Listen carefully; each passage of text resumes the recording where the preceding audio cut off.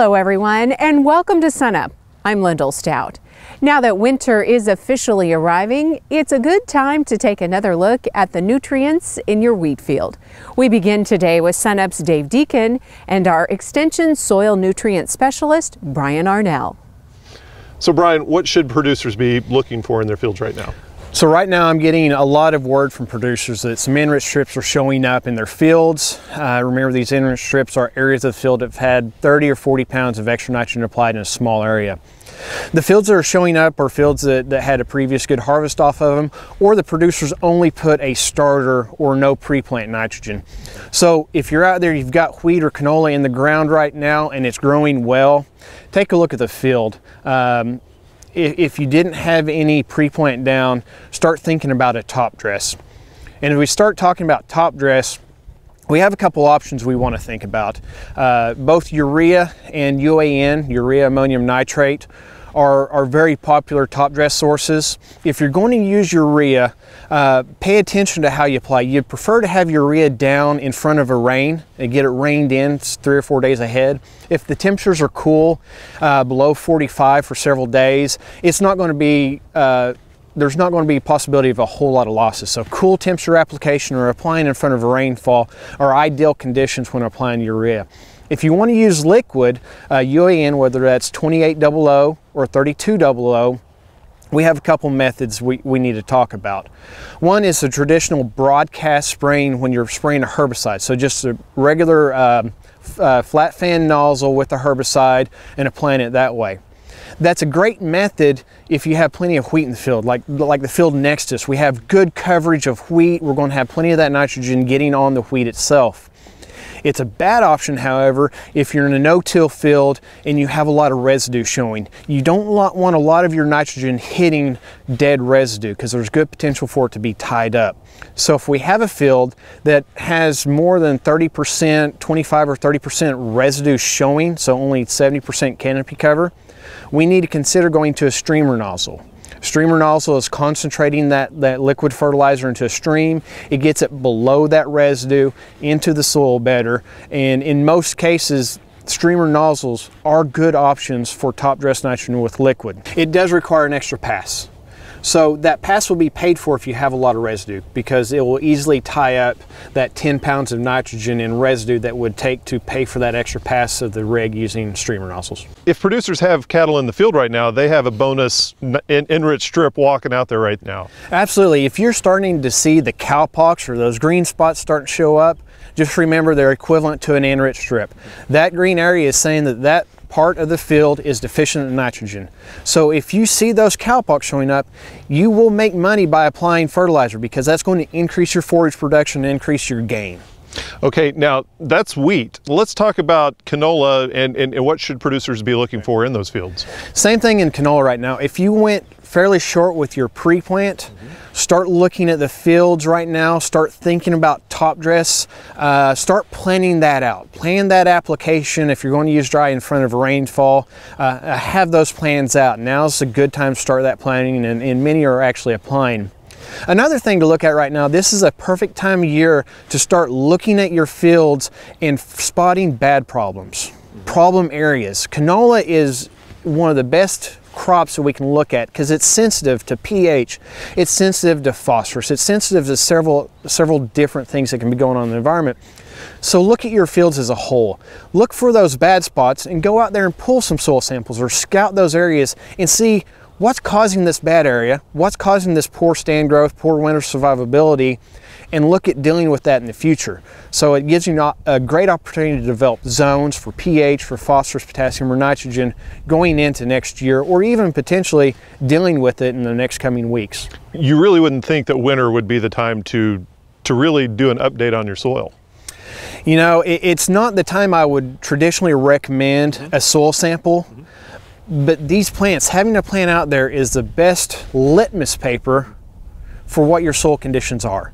So if the crop's not doing good now, it's a time we can get out there, we can walk on it, the canola's not knee high, we can easily move through the field with trucks, with four-wheelers, what be it, and get out there and take some samples. Okay, for more information on soil nutrition, you can go to a link on our website, sunup.okstate.edu.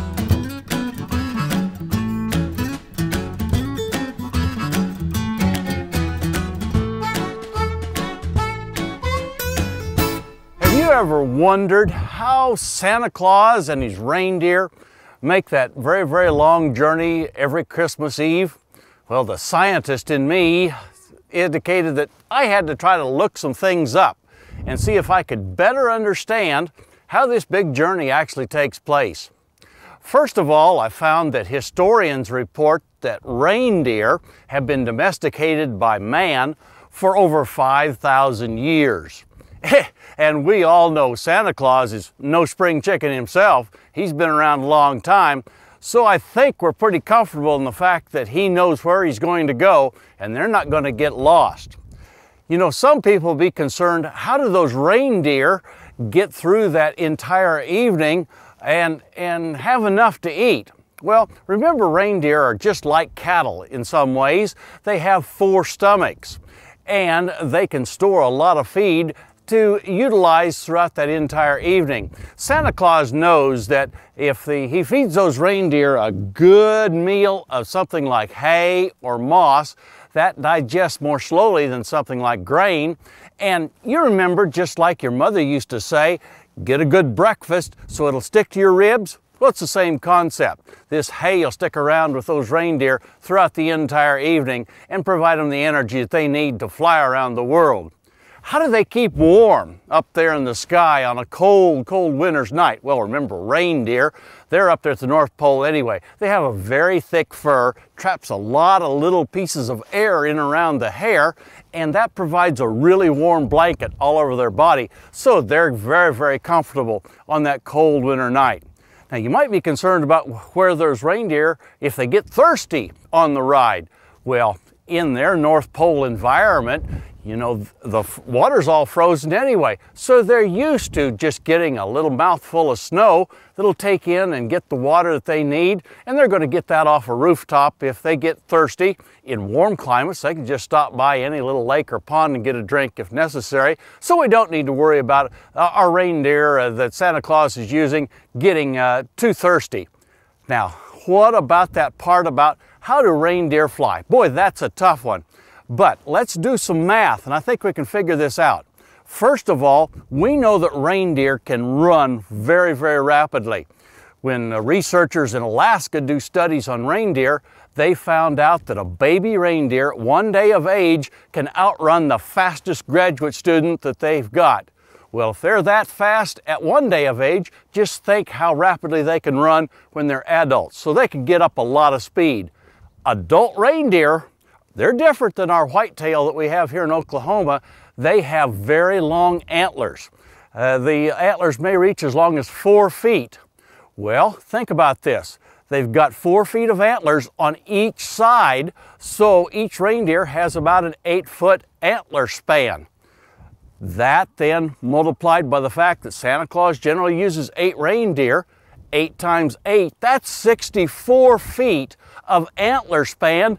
72 if he uses Rudolph, and that is about twice as wide as the typical wingspan on a small plane that can fly at any time. So with all that speed and all that antler span, doesn't it make sense that they can certainly get off the ground? Well, you know, there's a couple of things that we ought to clear up. You've probably heard the song about up on the housetop, click, click, click. Well, reindeer do have a tendon that goes over their knee that when they walk makes a clicking sound. But the part about them having tiny reindeer paws, that one's not correct. Reindeer have a large foot that helps them dig through the snow to get the moss, to help them as they land on these roofs have a real big surface to land on so that they can stop in that short area. Hey, I think that from what we found about reindeer, that they're going to make that trip very, very well this year. And for me, I tell you what, I'm going to be good between now and Christmas because I want to make sure that Santa Claus and those reindeer stop at my house this year. And we look forward to visiting with you next time on SUNUP's Cow-Calf Corner.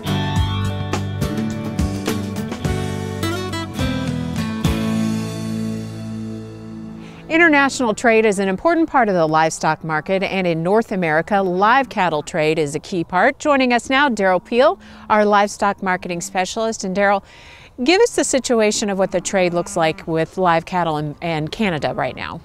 You know, on average, we get from Canada about 1 million head a year, varies up and down. That's a mixture of feeder cattle, slaughter cattle, and some slaughter cows and bulls that come into the U.S. Key thing this year, imports are up about 20% from Canada, and that includes about a 42% increase in feeder cattle supplies or feeder cattle imports from Canada this year. And then let's head south and get a picture of what things are like with Mexico. You know, in terms of Mexican cattle that come up, they're all feeder cattle. Sometimes they go to grazing programs, occasionally they go straight into feedlots. Those imports will be up in 2014 about 12 to 13% over 2013 levels. 2013 was down about 30% from the previous year, where Mexico was experiencing drought liquidation in 2012. And then in terms of the overall U.S. picture and the takeaway of how it impacts the U.S. market? Two things are important about this in terms of the U.S. One is these feeder cattle imports supplement our declining feeder cattle supplies in the U.S. And so it's one way the market tries to compensate for tight cattle numbers in the U.S. The other one is that there's a limit to how much this can happen, and more importantly, what might happen in the next few years. The Canadian imports this year, about 95% of the year-over-year increase in feeder cattle imports are heifers. Proportionately more of the Mexican cattle imports are heifers. So we've been talking about herd expansion probably starting in 2014 in the U.S. It's pretty clear at this point that it's not happening yet in Canada and Mexico, and that's going to keep their numbers really tight. Okay, Daryl Peel, great perspective. Thanks a lot.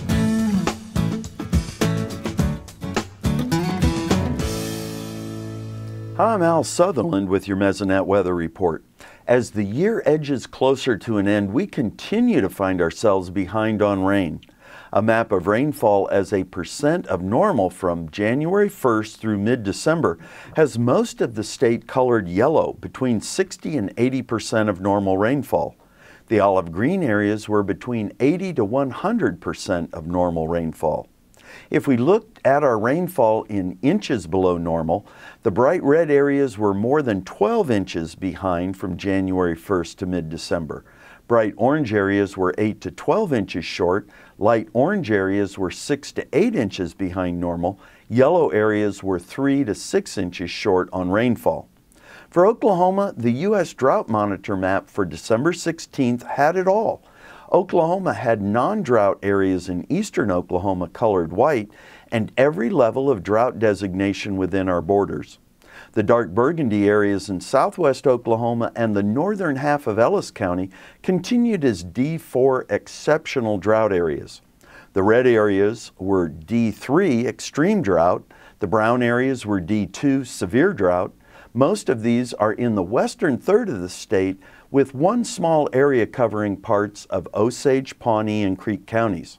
10 areas were rated as D1 moderate drought.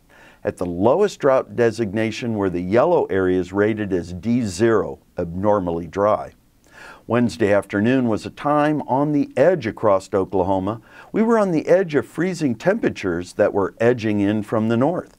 At 5:25 p.m. on Wednesday, only one Mesonet site was at 40 degrees. Goodwell in the Panhandle. For the rest of the state, air temperatures were in the 30s. Wednesday, we were also on the edge of darkness. Sunlight levels at 4:35 were extremely low from the dark, low-level clouds. Cimarron County in the western Panhandle was the only area with the full sun late Wednesday afternoon. The rest of the state was extremely overcast, with sunlight levels in watts per meter squared ranging from 1 to the low 20s. We were right on the edge of getting some needed rain, only to see it move through really quickly. As of 8 p.m. Wednesday evening, all Mesonet sites came in under 1 inch of rain, and the areas with the highest drought designations were less than 1/10 of an inch or had no rain at all. Cattle were at the edge of their comfort range, with many cattle comfort index values ranging from the low 20s to the upper teens, the blue map areas. For relative humidity, we went over the edge, with the majority of sites in the bright blue areas coming in between 97 and 100% late Wednesday afternoon. From all of us on the Oklahoma Mesonet team, we wish you and your family a very Merry Christmas and the best in 2015. We're asking Santa for more rain, mild temps, and light winds for Oklahoma's people, crops, and livestock this coming year. Thanks for joining us for this edition of the Mesonet Weather Report.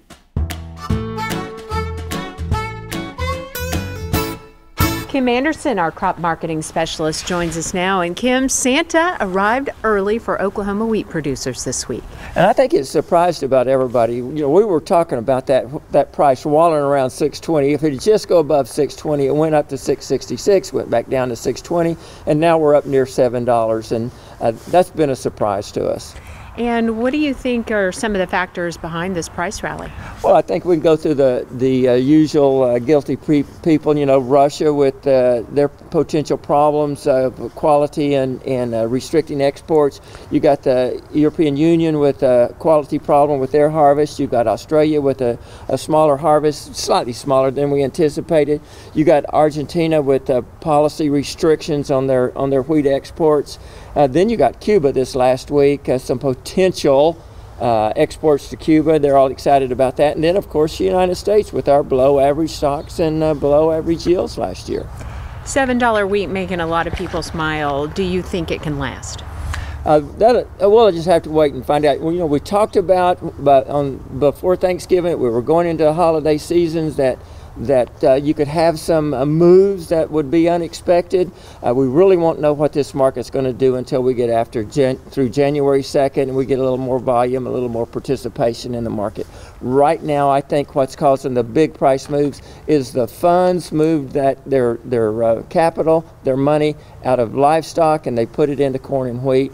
They went from net short in wheat to net long, and I think that's a big reason for the move right there. With all this in mind, a word of advice for producers. I think it's time to take advantage of some of this. You look at the harvest price, you can buy a put, say a $6.40 or $6.50 put for 30 or 40 cents. You can lock in a minimum price of $6, $6.10. I think that's real good. You can forward contract wheat right now for $6.50 for harvest delivery. I think as we get into harvest, especially if we have production, that's going to be a good price. Okay, Kim, thanks a lot and happy holidays. Merry Christmas to you. And now a word from Tom Kuhn, our Vice President, Dean, and Director. On behalf of the Division of Agricultural Sciences and Natural Resources at Oklahoma State University, it's a pleasure and an honor for me to wish you and your families a happy holiday season.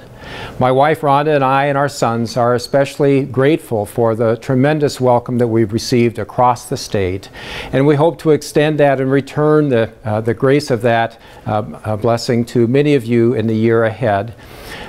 This is a wonderful time of year to celebrate the graduation of 1,200 new graduates from Oklahoma State University, and we know we'll have even more coming out in the spring semester.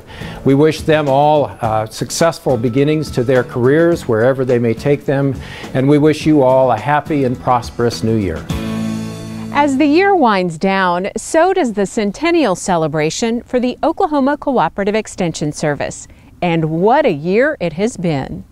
We started back in January at our annual meeting where we bring all the people in and focused on the history of the land grant system, and of course we were the last member to join the land grant system for teaching first, research, and then extension. At the end of our meeting we had a little happy birthday party with Pistol Pete there and a cake and all of that to celebrate our 100th birthday, and then had the opportunity to do a 1-hour video for OETA on the history of extension in Oklahoma, and that was quite interesting to do. And one of the things in doing that research that we learned was that in the early days of extension, the delivery method that was used, one of the common ones, was to put exhibits and people on a train and travel across the state. And some of those trains reached 50,000 people. So we reenacted that with our own whistle stop event down in Lincoln County. We moved on from that and did a little display at one of our football games, which we showed the triangle and our logo and talked a little bit on the PA and the big screen about extension. Well, it's been very enjoyable for me, and I think a great success for not only extension but the people of Oklahoma. It was a pleasure this year to also witness the Centennial quilt unfold.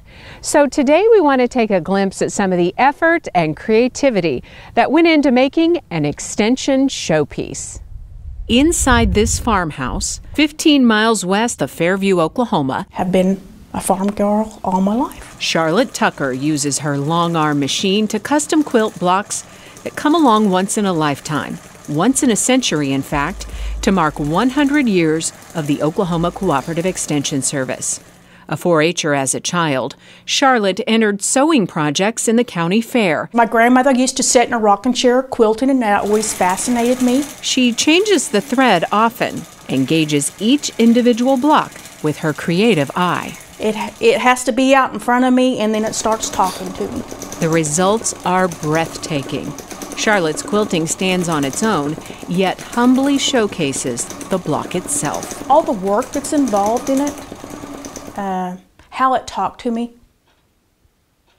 not to rob the beauty from the piecer.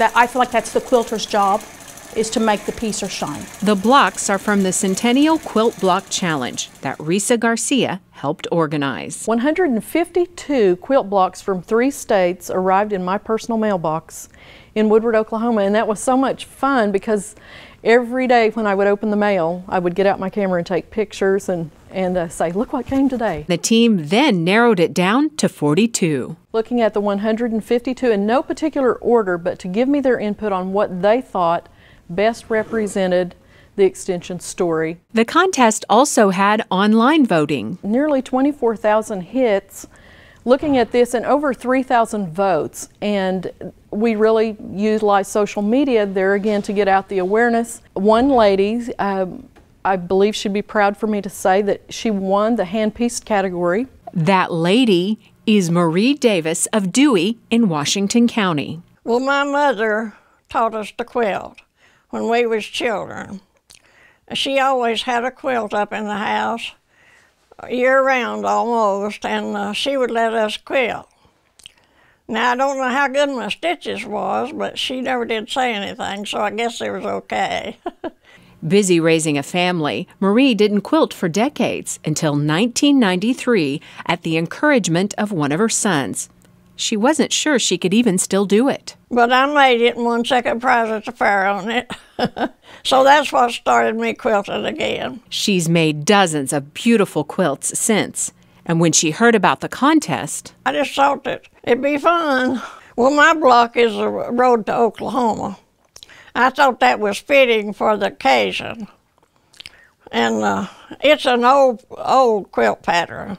Likely older than the sewing machine she's had for 65 years, Marie entered her block and thought that was the end of it, until sitting at her laptop one day reading an email with her granddaughter. I couldn't believe my eyes when I looked at it, so it made me real happy. A first-place ribbon in the hand-pieced category. She became a social media sensation for the online part of the contest. Word spread of the 94-year-old great-great-grandmother's great quilt block. Well, I put it on Facebook, and all of my friends told their friends about it. Made me proud that they thought that much of me to vote for me. Second place out of 152 blocks for online viewers' choice, and another ribbon. We run a pretty good race. But more important than ribbons and recognition, Marie's pure joy of being a part of it all. Well, it's just been a wonderful experience.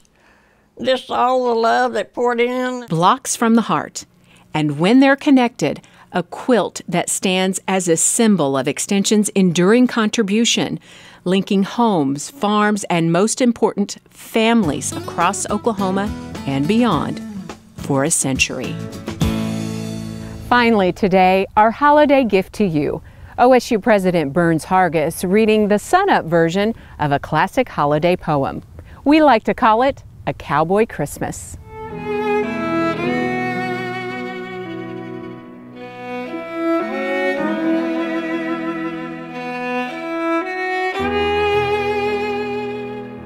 "'Tis the night before Christmas, and all through the land, farmers are toiling with well-worn tools in hand. The cattle are fed, the horses well tended, the show lambs are pampered as if they were kindred. The children are sleeping beside the show box. The ribbons they dream of are surely now locks. And Mama with her city job, and I with mine too, are finally home, but still with plenty to do. The bawling calves require vaccination. Blister beetles in the alfalfa need extermination. The markets must be checked so the wheat can be sold. and parts must be ordered because this deer's getting old. Still, the clock moves forward, and this all must wait. St. Nicholas and my children have a firm date. The kids long for toys, electronics, and candy. My wife deserves jewelry or a beach that's quite sandy. But for me, all I need is rain, except when I don't. Grain prices that peak and gas prices that won't. I need happy calves with strong immunity and for powerful storms to miss our community. But in the end, no, I have no complaints. I'm surrounded by those who lift my constraints. A veterinarian who even at night takes my call. My extension educator beside me with answers for the long haul. My banker is patient, my insurance agent wise. Not sure what I'd do without those guys. But I know I'd be here on this piece of land, fighting for everything my heart finds so grand.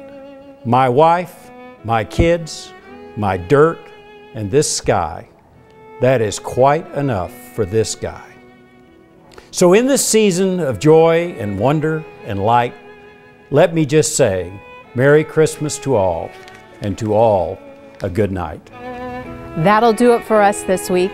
Remember, you can find us anytime at sunup.okstate.edu and also follow us on YouTube and social media. I'm Lyndall Stout. Happy holidays. We'll see you next time at SUNUP.